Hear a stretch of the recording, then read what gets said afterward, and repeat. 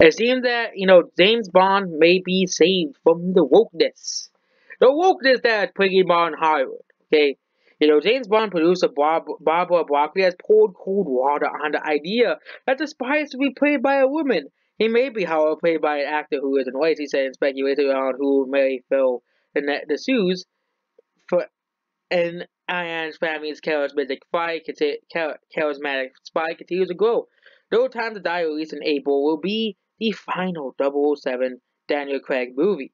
Producer Broccoli told that taking the iconic character's gender would be doing a woman a disservice. He can be of any color, but he is male. He said, I believe he should be creating new characters for women. Yes, we should be, okay? You know, that's why, and when there are new franchises starring women, guess what they do? They try to shut them down. Read about Angel? You actually start as an adaptation, but a manga adaptation. But seriously, you guys tried shutting down the Read about Angel, okay? You guys said, oh, it's my flop because Ghost of the Cell flopped, which was a garbage movie to begin with, okay? When a movie is garbage, no one wants it. It's just that simple. No one went to go see Ghostbusters either. The remake of Ghostbusters. That's a remake, but really. While audiences may be calling for more diversity in movies, who? Again, who? Twitter? Oh yeah, the great audiences of Twitter, the 5 people on Twitter who complain all day and every day, okay?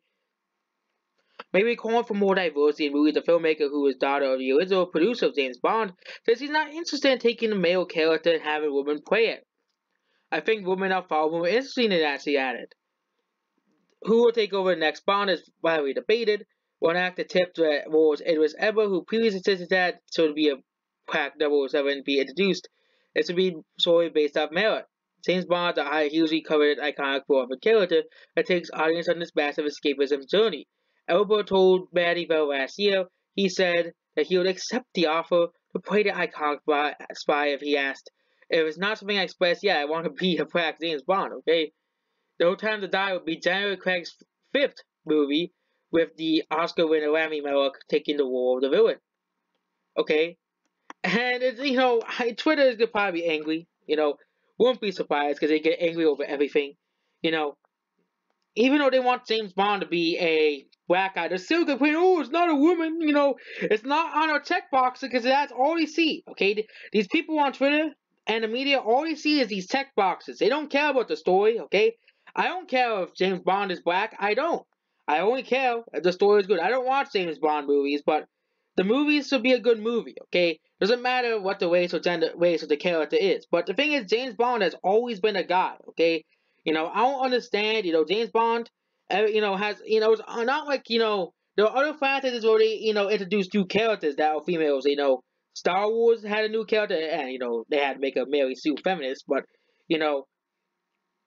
it's just absolutely just funny that, the producer of James Bond is now suing this claim down that, the SCWs want, so badly to make James Bond a woman. Okay, that's basically it.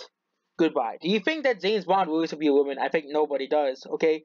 James Bond should never be a woman, in my opinion, because James Bond has always been a guy. And it should stay that way, okay? They want to make a James Bond for modern day. It just won't work. It just won't work at all, okay? And that's truly it. Goodbye.